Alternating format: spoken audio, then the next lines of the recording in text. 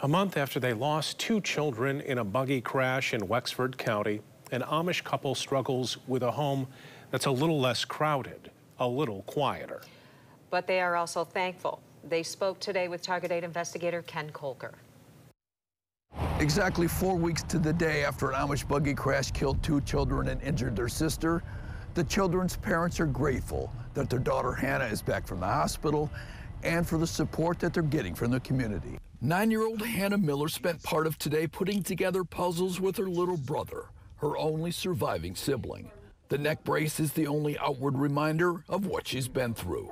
It's hard to go on without the rest, and yet we feel God has helped us and He knew we needed Hannah. 3 of Eli and Fannie Miller's children were riding in an open-air cart headed to school on March 20th near Manton when their pony apparently bolted into the path of a car. The crash killed her 11-year-old daughter Rachel, who was driving the rig, and 7-year-old son Samuel. It critically injured Hannah. She flew, I'm not sure how far, on the pavement, and the angels were protecting us.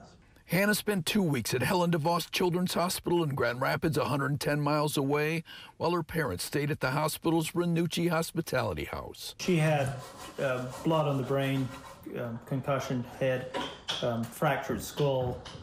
She had a fractured pelvic, a fractured arm, a broken leg. And there she sits? There she sits. Wow. She's doing amazing. And Wow. Their parents spoke to News 8, but for religious reasons asked that we not show their faces.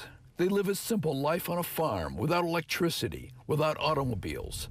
Our local community drivers came and they were wanting to take us wherever we need to go, and we have not paid any money for trips down there. Salvation Army took us down there a couple times. The support continued through the funeral and burial, and it hasn't stopped. These are cards and letters and poems. From those in the Amish community and from those outside. Within days of the crash, Chico's Taco House and Cadillac set up a food truck in Manton, with half the proceeds going to the family. When this tragedy came up, we just, my wife and I both talked to him and said, we got to do something, They raised $1,100. It's overwhelming we got the day of the funeral, a local man that was a first responder there at the scene came with a bag of envelopes with money that was collected from the locals. Hundreds, thousands, actually thousands.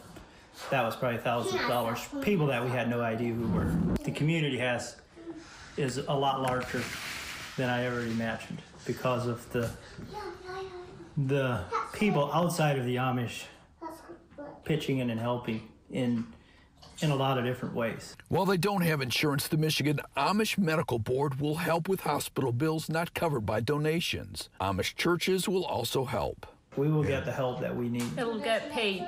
It will get paid? The hospital bills will get paid.